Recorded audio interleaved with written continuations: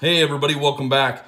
Today we're going to take a quick look at a knife I picked up. This one's the Benchmade Aileron 737SBK. Now this is a brand new one. Basically worked with knife designer Steve Tarani.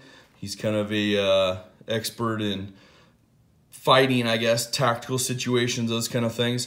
Some quick stats on it. Blade length 3.45 inches. The open length is 8.03 inches. Closed length 4.58 inches. The weight is 4.24 of an ounce. And let's see here.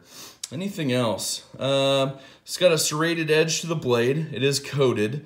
And as a drop point, deep carry pocket clip, tip up. It has black G10 for the handles.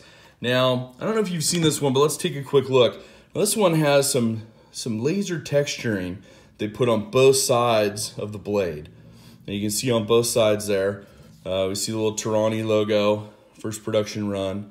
But this is basically texturing, and it's something where you can do a two-handed opening of the blade. So you can grab it, pinch it, open it. There's a pretty cool video Benchmade put into play, but 3 ways to open it. One with the axis lock, one with the thumb, and then of course the double-handed opening for tactical situations. You got your adrenaline going, need to attack somebody, any self-defense, whatever. So let's take a look at the handle. This is a G10 over top of some steel liners that are coated in the black. Of course, your deep pocket carry from Benchmade.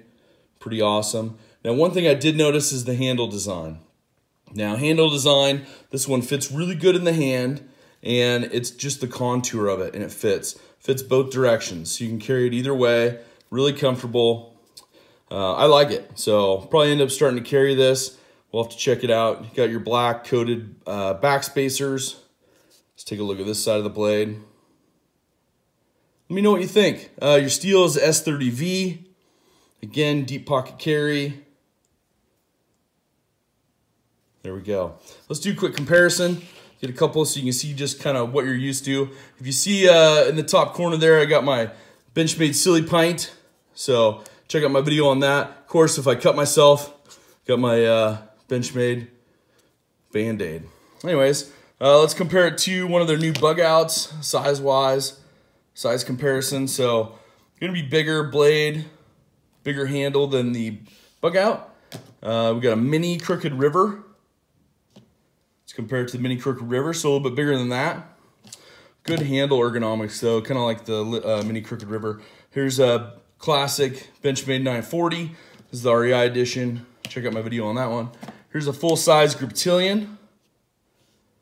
Line that up pretty even. So even the full-size Griptilian, it's a little bit bigger, but let's look at the handles on that.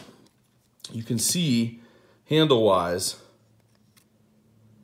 not as big even girth-wise as the full-size Griptilian. So fits pretty good on that sense. Let's see anything else.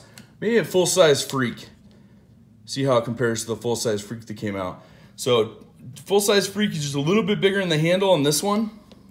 Of course, this is the limited edition one that came out this year. Anyways, appreciate you guys watching. Appreciate you guys checking out my videos. Hope you guys are doing good. Let me know in the comments anything else you want to see. Check out my subscriber giveaways, and take care.